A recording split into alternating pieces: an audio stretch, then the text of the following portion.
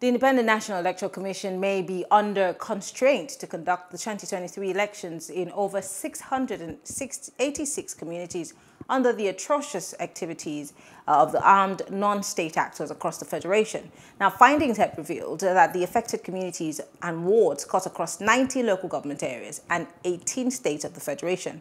President Muhammadu Buhari had directed security agencies to ensure stability before December 31. Now, INEC had expressed grave concerns over the 2023 elections. However, security agencies had played down on the apprehension of the electoral umpire about the country's unsafe territories, for the conduct of the 2023 elections. Well, joining us to discuss this is Dennis Amachree, the former Deputy Director of the DSS. Mr. Amachree, so good to have you join us. Happy Independence Day, by the way.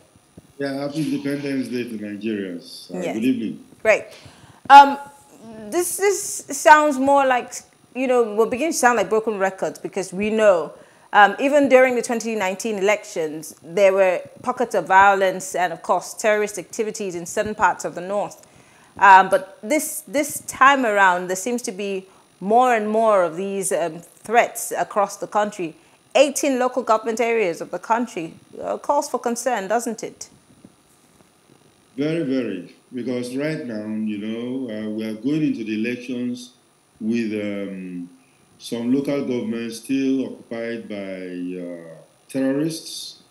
And then at the same time, the political actors are not helping issues. If you look at the security barometer for the 2023 elections, it looks like there is the possibility that we might have pre-election violence, and then, of course, post-election violence.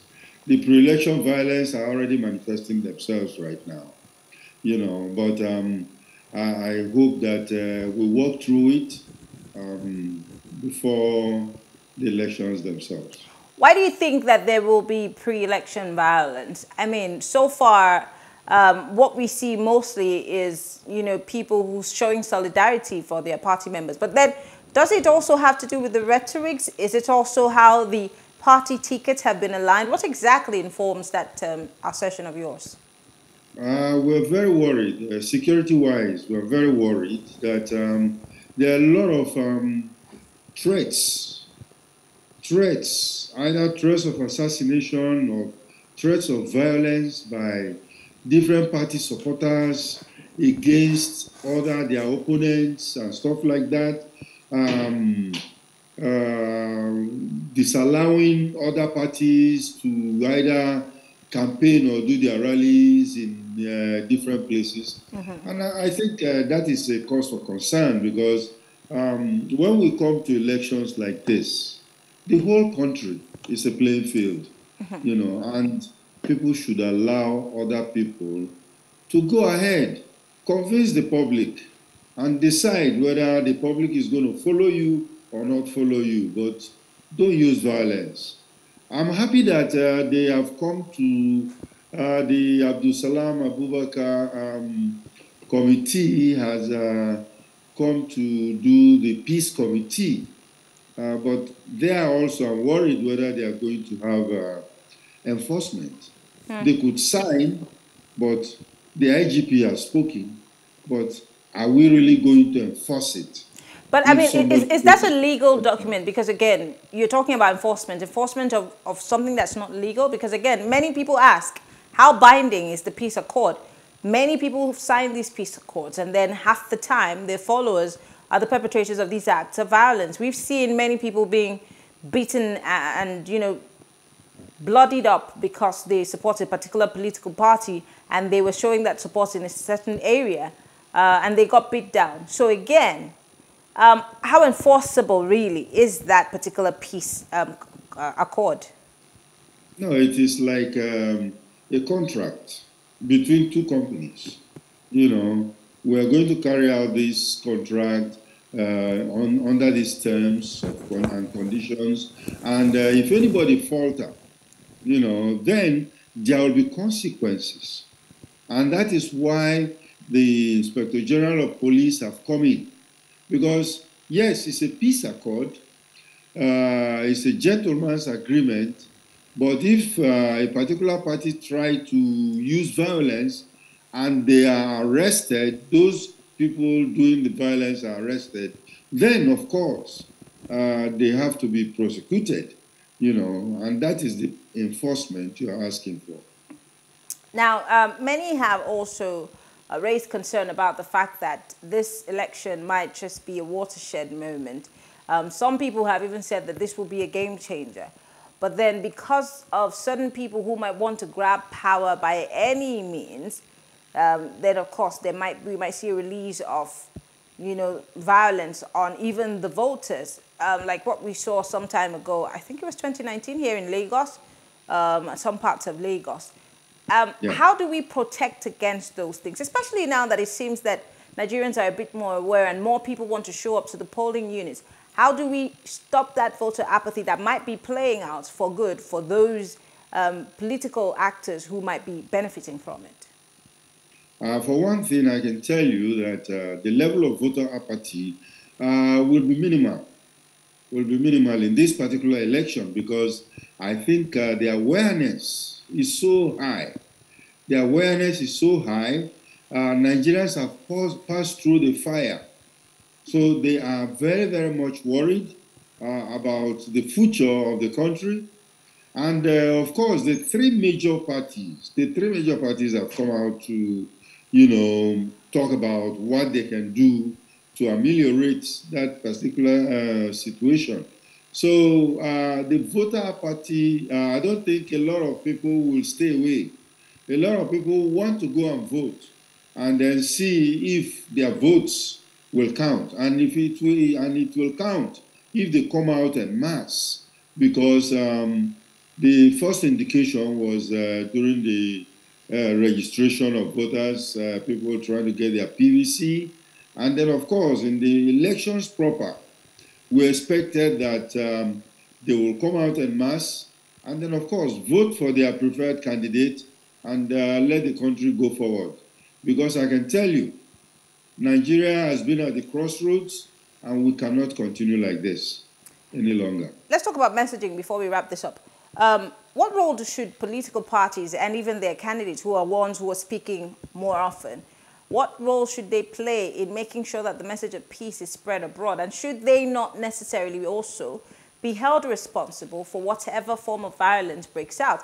Especially, I want to underline again, the messaging that comes from these political parties, because we are used to the mudslinging and the dirty, you know, wild politics that we play in these parts. But can political parties not be held responsible, especially by security agencies?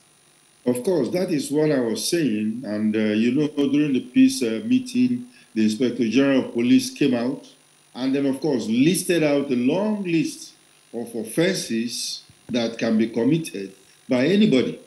So we believe strongly, and I will urge the Inspector General of Police and other security agencies to make sure that they enforce it.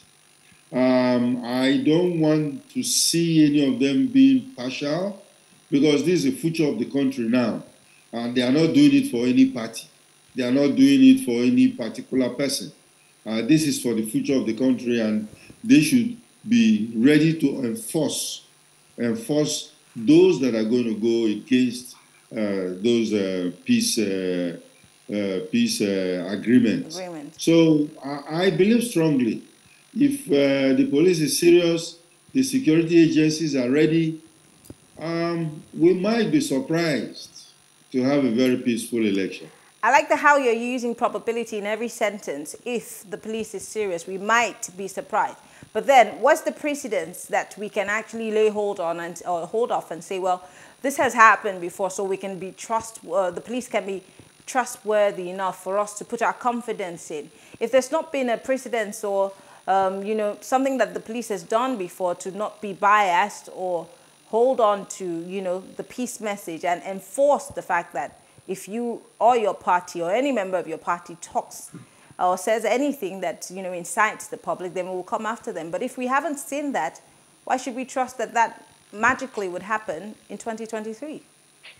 The police, well, I believe that they are going to do their job They have been trying their best, but we have a precedent. If you remember, for all the elections that I have conducted, especially when I was in service, that have looked supervised, I discovered that, yes, most of them turn out to be peaceful, especially, in the urban areas. But where we have some very violence here and there with local areas where we don't have a strong law enforcement presence, people using masquerades to scare away voters and stuff like that. But the major precedents that I think we should even think about is the election of MKO Abiola. You know, many people were very worried.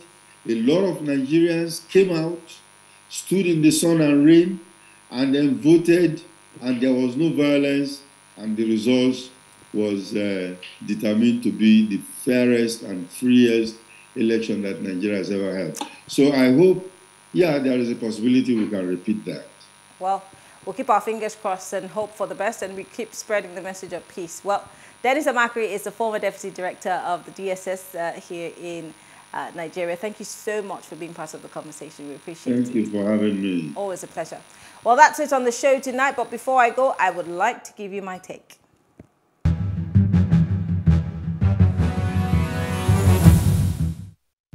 Here's my take.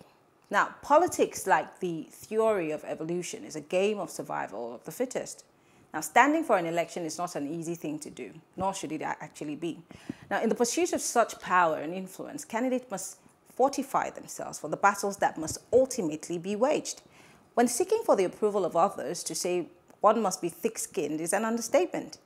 It should come as no surprise, the attacks and the ridicules that plague some of these candidates as knives come out. Our politics may fall short of, the ideal campaigns conducted as a battle of ideas, but it certainly tests the mettle of these candidates. Even exceptional candidates with revolutionary ideas get beset by obstacles from even within their own parties. The popular opinion for such candidates is to fight on and not to give up until the very end.